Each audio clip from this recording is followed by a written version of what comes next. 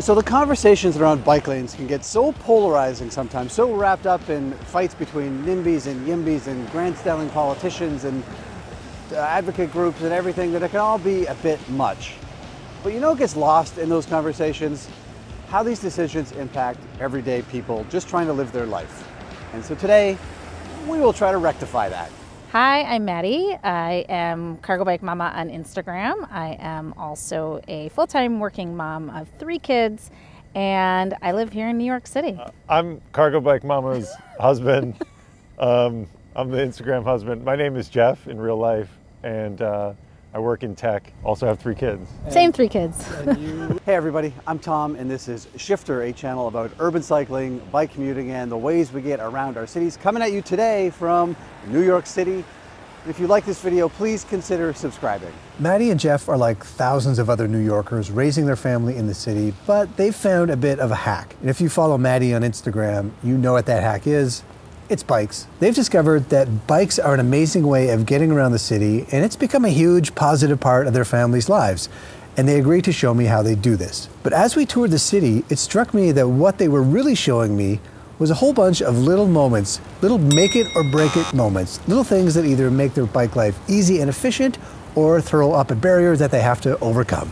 In a city full of make it or break it moments, let's start with a make it moment. Something simple but profound that has had a huge positive impact on their lives. So this is kind of a famous spot we're at here. We are at a very famous spot for a couple of reasons. Yeah, what's the one that everybody knows?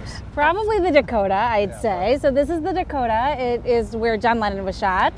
And then it's also a corner of where we have the Central Park West bike lane. Right, so this bike lane was maybe not a turning point, but an important moment in Very the important. development of New York City as a bike Yes, city, I right? would agree. Why? I think there's a few reasons. One, it became a very efficient way for New Yorkers to get up and bike from Midtown to the upper parts of Manhattan. It also sent a really big signal that protected bike lanes were important. It took up a parking lane.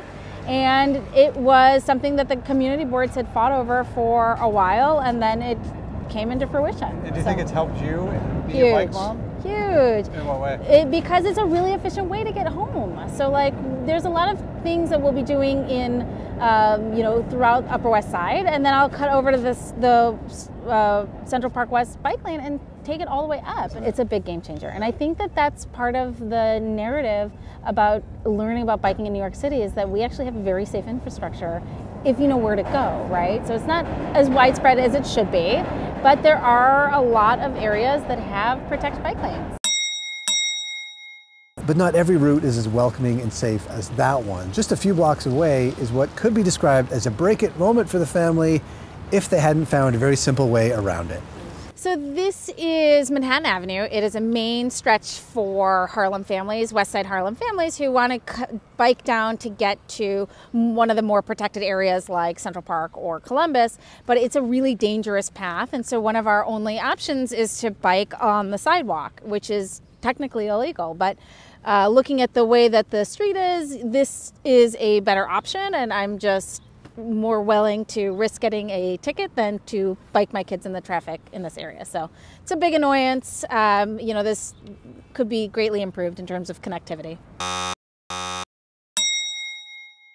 Now we come to another potential break it moment in which Maddie, in an almost offhanded kind of way, mentioned the dangers of unprotected intersections.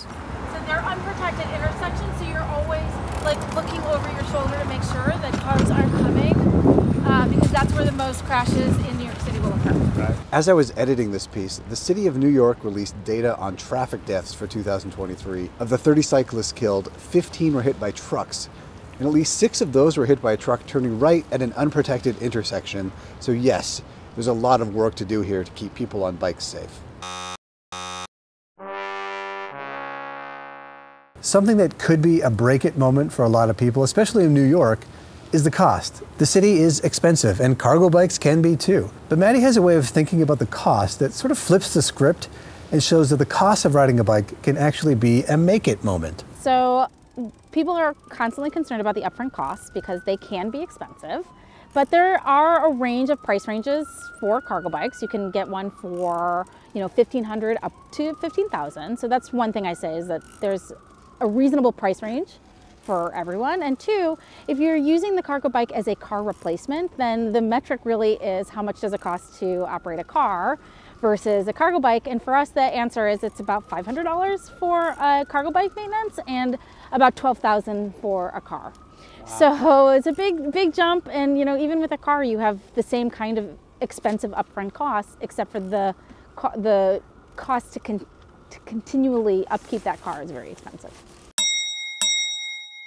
Here's a definite make it moment for Maddie and Jeff's bike life. It's a little piece of the city that brings them so much joy. We are on what was formerly, Central Park not drive, but like this was all cars. And a few years ago, or a number of years ago, they made it car free. And so now it's only for pedestrians and cyclists and cargo bikers. A lot of bike life, of course, is about commuting and efficiency, but having a place that you can just go and enjoy and have fun and bike to a different playground or bike for a picnic, I think is equally as important. And it's nice to have, the hustle and bustle of New York City and then have, the beauty and the silence of Central Park. In a crowded city like New York, people can give up on the idea of cycling before they even start because they worry they won't have a place to store their bike. Definitely a potential break-it moment, but yep, Maddie has solved this one too.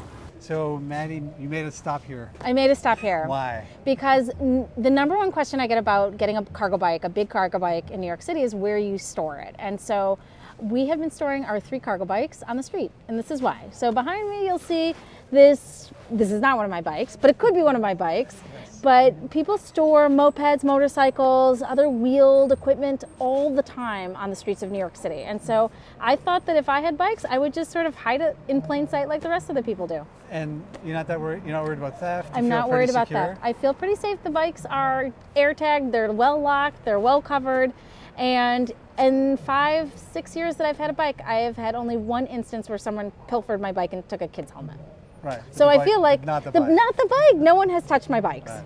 And yeah, we're in Harlem. So and it's interesting. You're right, because you see these and you don't even think about it. You don't even think about it. Part of the street furniture. Yeah, they melts into the backdrop. And so I think if you don't call attention to the bike, then people are less likely to be interested in what it is.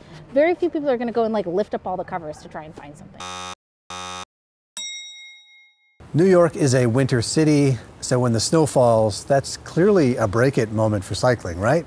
Also, it's January. It's January. Maybe coming off the coldest weekend of the year, yet you're still riding. Does winter not deter you? It does not deter me. I think we have this misconception that you only want to bike in the summer months or when it's, the climate is appropriate. But actually, biking year-round is really wonderful. It's really liberating, and I love winter biking. I like being out with the right gear. Again, it's all about the right gear. But why not be out here where the air is fresh and clean and crisp and getting, vitamin D even in the winter. So I really enjoy winter biking with the right gear. Well, thanks, Maddie, for the tour. It's my pleasure. Thank you for visiting me here in New York City. So it sounds like you've got a pretty good setup in New York to live car-free. Yes, we definitely do with our different cargo bikes. It's really made it easy to have no reliance on cars, and we'll go months and months and months without being inside of a car. What would, if you had to change one thing to make your life easier and to get more people on bikes like you, what would it be? If we could have more car-free days, like when we have open streets in the summer, where it just fills Madison Avenue and all of these areas of New York City. If we could have more of those, then I think people would be more inclined to try biking and overcome that fear. They just need a taste of it. They just need a taste of it. Yeah. It's funny, I had a story where I lent one of my cargo bikes to a local friend for a week, and they loved it so much they went out and bought a cargo bike. Right. And it really is an eye-opening, game-changing way of life when you have these bikes. And so, I think if we could get more safe ways in which we can open up those streets and get people on bikes, then we might have more bikers. Yeah. Yeah. Words to live by. That's right. All right, on that note, thank you very much. My pleasure. Thanks again. Okay. So a big thanks to Maddie and Jeff for taking some time out of their busy day to show me around a little bit. Just one final thing I wanted to share that I picked up on this day. So the reason you saw Jeff only at the beginning of this video is because halfway through the day he had to run off and pick up one of their children and run them to an appointment. And then he reconnected with us later, and I heard them discussing what was going on this evening for them. And any parent will relate to this. They have 3 young kids. They were running all over the place. One kid had to go here, another had to be dropped there, something else had to be picked up. You know the logistics of parents. It was crazy. I just slowly said thank you and backed away and carried on with my time in New York. But the thing with Maddie and Jeff is that they're doing it all by cargo bike. And if you ask them why they choose a bike, the answer they give you is not some idealistic thing. I mean, they are advocates and they've grown to love their cargo bikes and promote them all of the time because they see the benefits. But the reason they started in the first place was practicality. They just found cargo bikes the best way of doing these things in their lives. They don't have to pay the huge expense of a car that only gets stuck in traffic here in New York anyway. They don't have to wait for the subways. They can do it on their own schedule, on a predictable way, because bikes are always more predictable than cars in getting around a city. It just makes a lot of sense. So I'm sure there's people out there thinking that there's no way you can fit a bike into your life like this. But what I took from Maddie and Jeff is maybe that it's the other way around. Maybe it's your life that fits into the bike. Thanks for watching, and I'll see you next time.